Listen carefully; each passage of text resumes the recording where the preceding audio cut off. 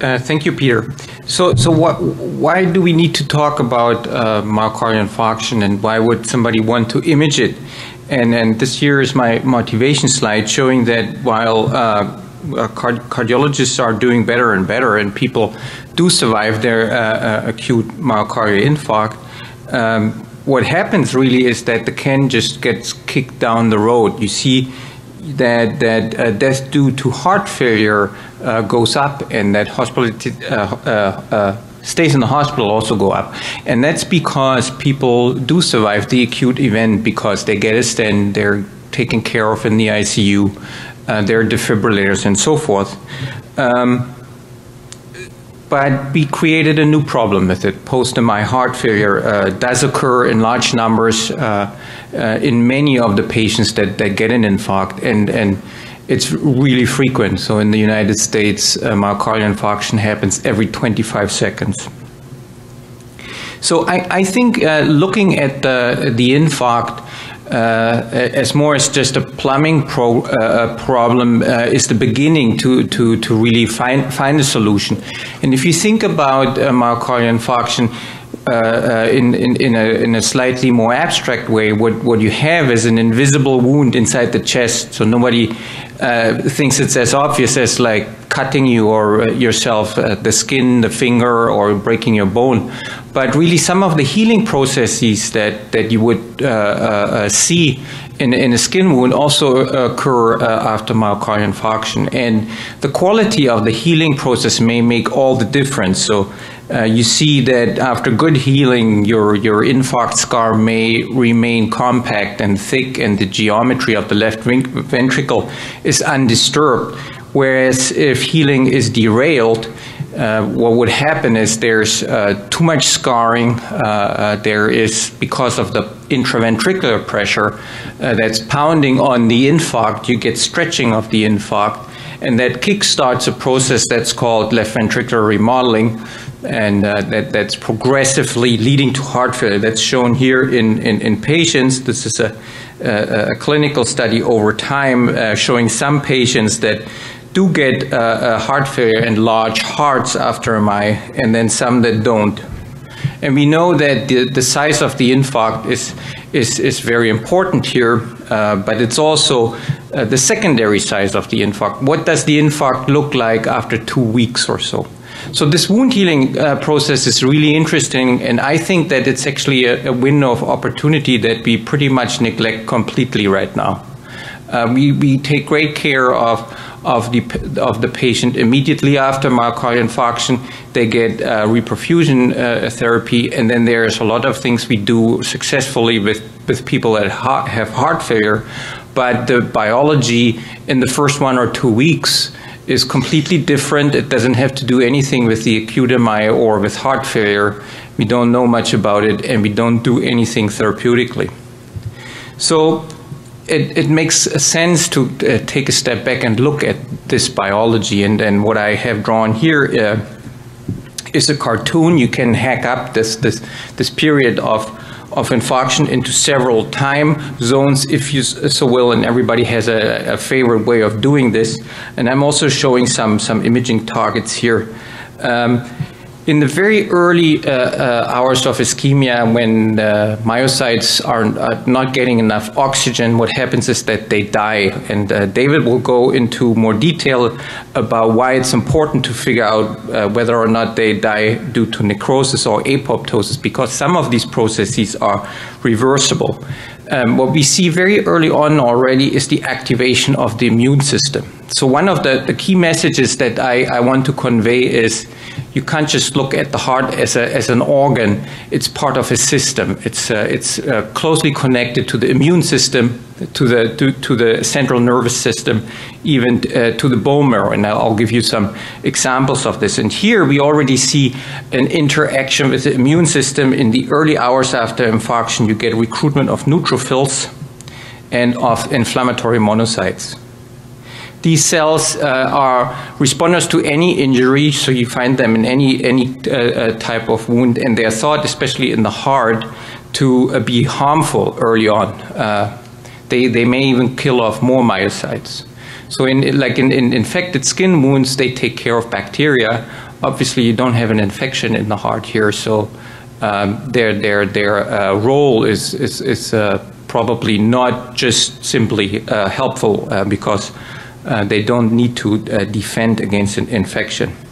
So what happens in the first 3 days now is that you're looking at the recruitment of innate immune cells, mostly inflammatory monocytes. There's still neutrophil recruitment.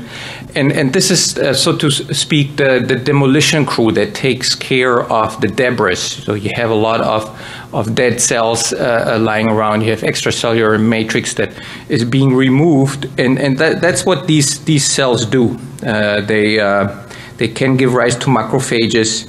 They release inflammatory cytokines and enzymes.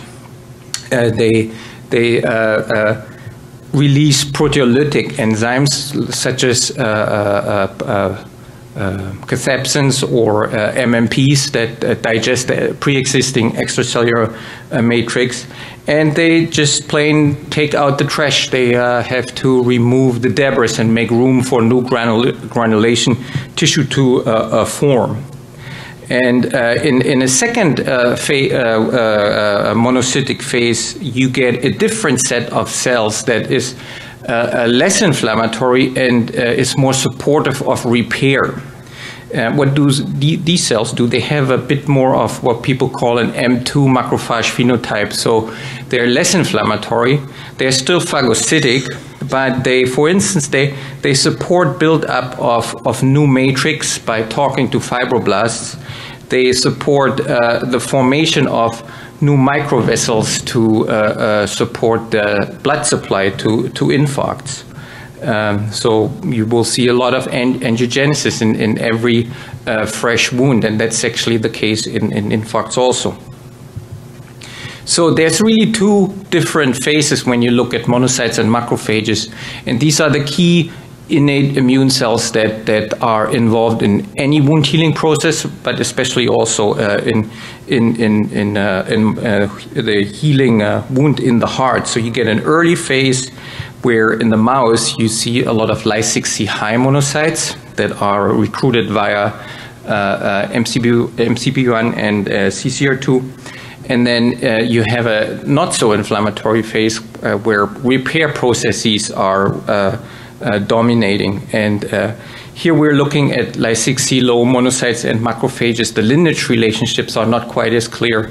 Some people think that Ly6C low monocytes are recruited, give rise to M2 macrophages. Some people think that Ly6C high monocytes are actually converted to Ly6C low monocytes and M2 macrophages. So that's work that's ongoing.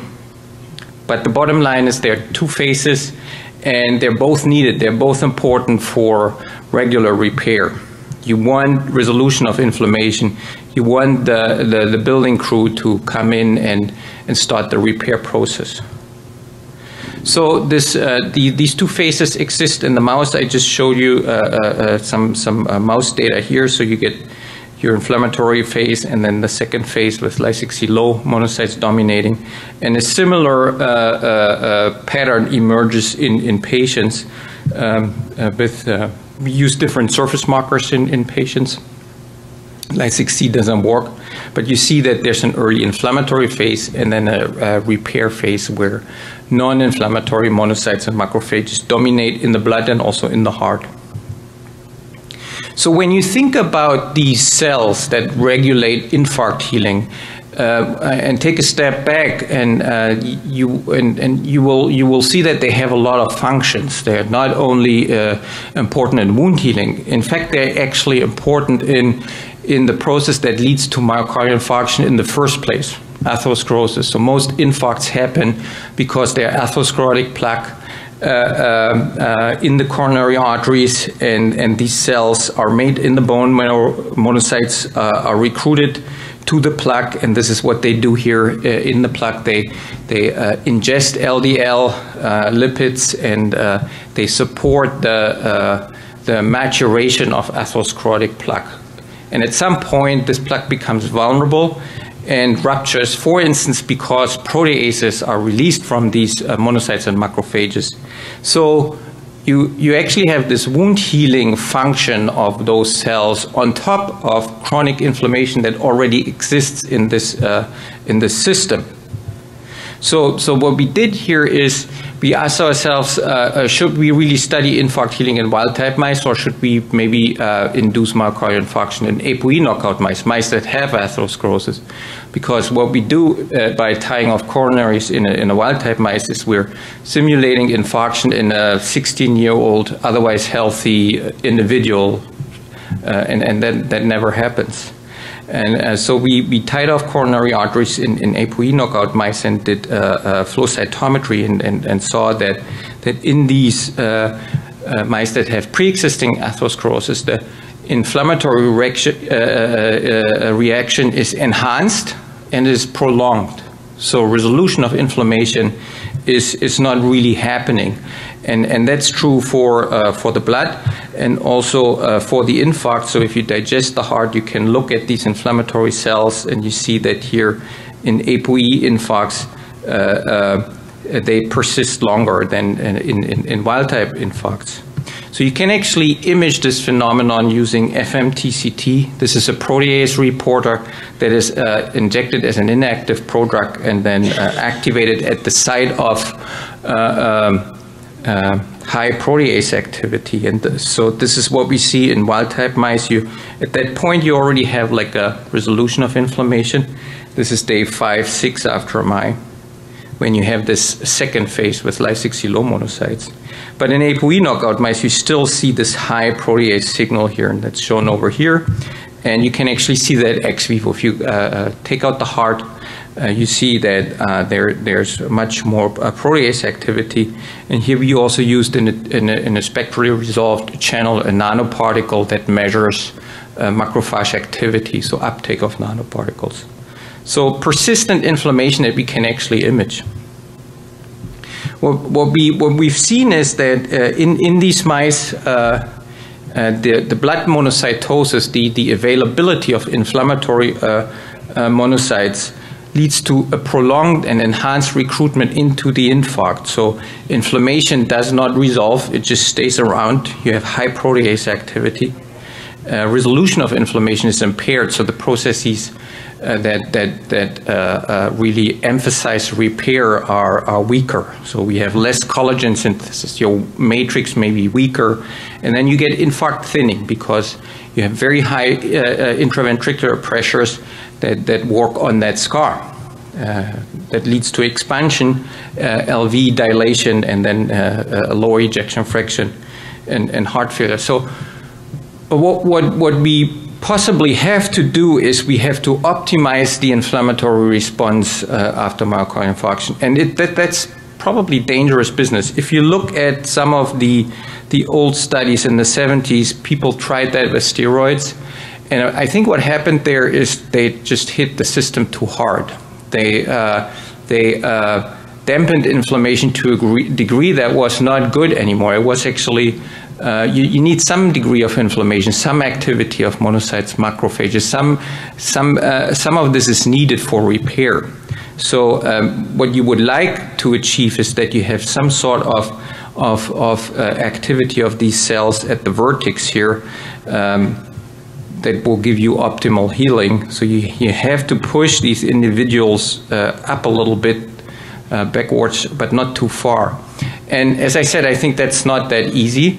And what we decided is we need to really study the system better and try to understand where these cells come from and what regulates their fate. And this particular study that we did here looked at the source of monocytes and macrophages. And we know that they're made in the bone marrow, but here what we found is if you look closely at the spleen, about 50% of monocytes and macrophages that make it to the infarct are actually from a splenic reservoir. So using a GFP reporter in monocytes, you see these cluster of cells sitting in the red pulp of the spleen that are fairly similar to their counterparts in blood when you look at their expression profile. In the steady state with intravital microscopy, you can see that they're pretty inactive. You see some moving here patrolling the vessel. This has been described previously by Geisman. that they're patrolling the endothelium here.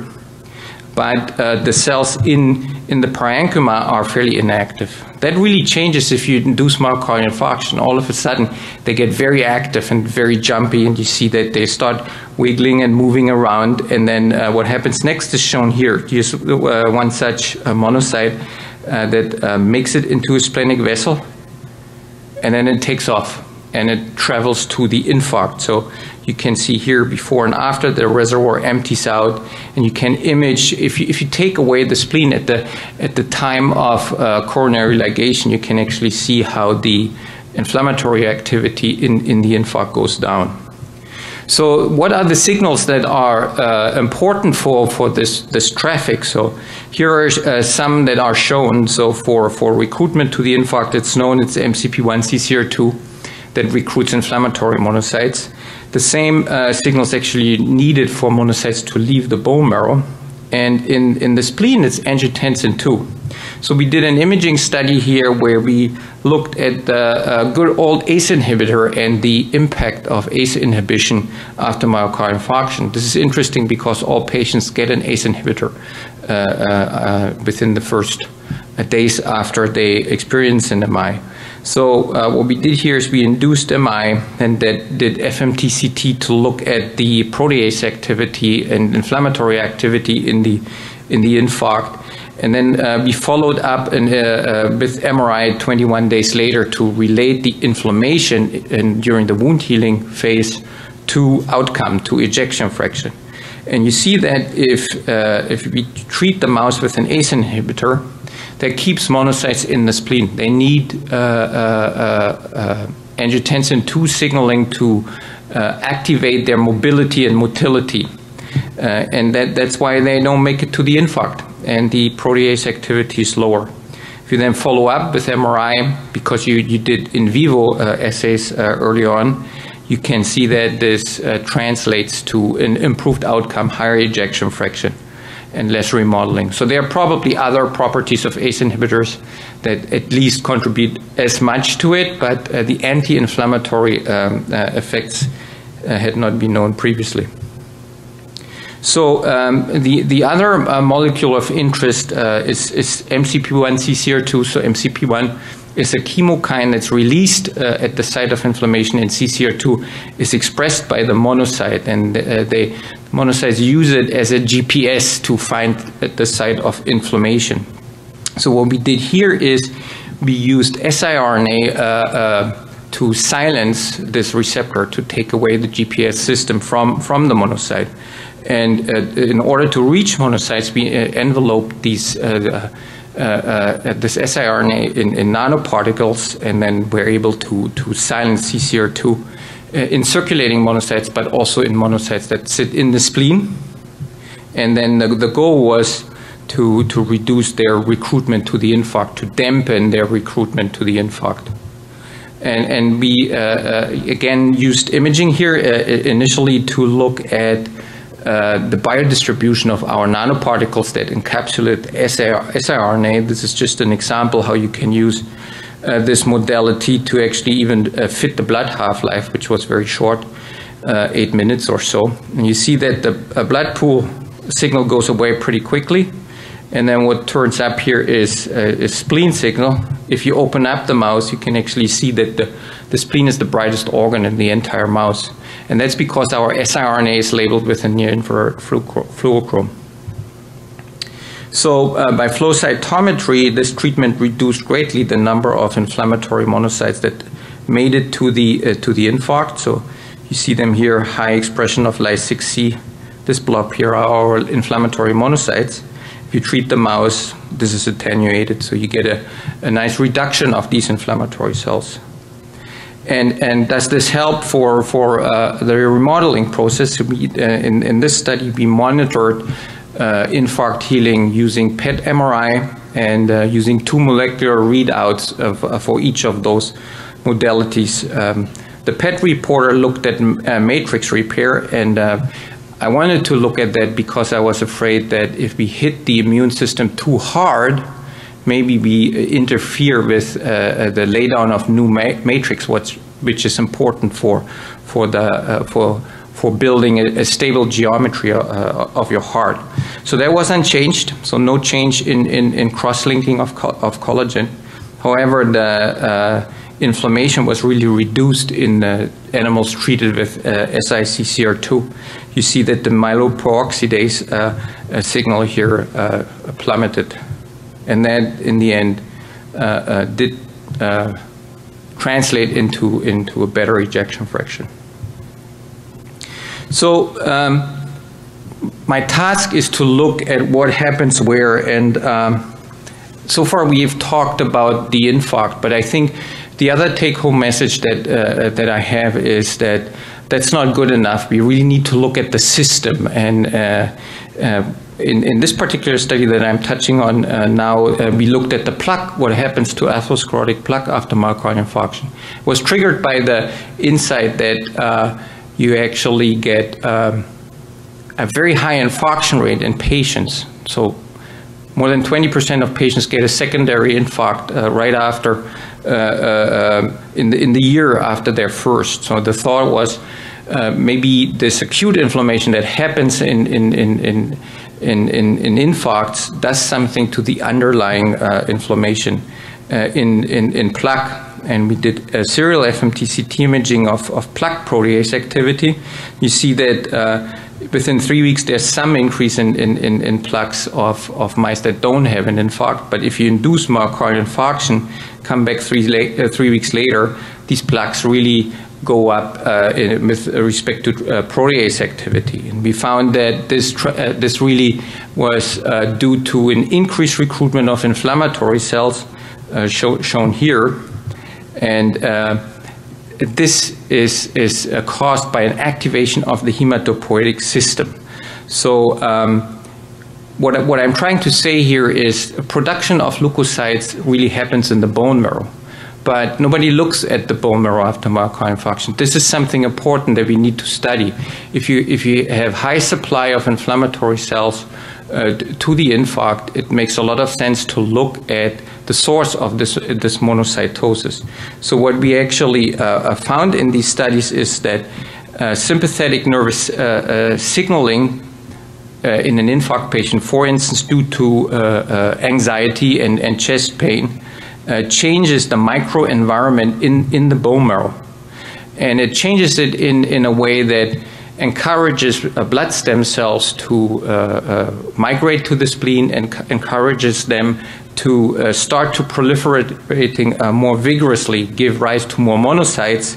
And then these cells not only go to the heart to repair the infarct, but they also supply inflammatory cells to plaque. So this is a positive forward feedback loop that may lead to enhanced inflammation, not only in the infarct, but on a systems level. So I think this is an important message that while we have been focusing on the infarct, we really need to also look at the interaction of the cardiovascular system with the central nervous system, activation of the sympathetic nervous system, the hematopoietic system that actually makes the leukocytes and the immune system.